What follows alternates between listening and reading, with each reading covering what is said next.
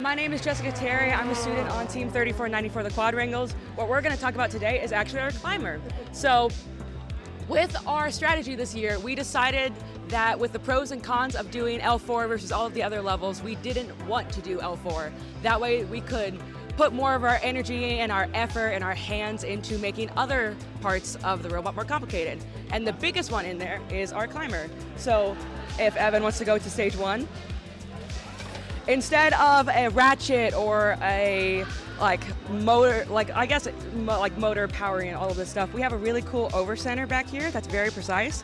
And so once we get onto the cage and we are set completely, we cannot get down at all unless we are unless we move our motor shaft.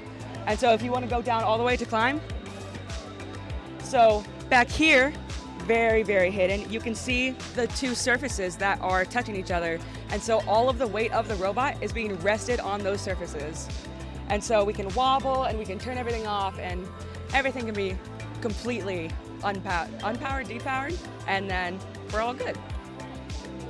Build your alliance with so many other FIRST alumni who go to Kettering University. Head on over to kettering.edu/FIRST to learn more about their incredible programs and to get more information.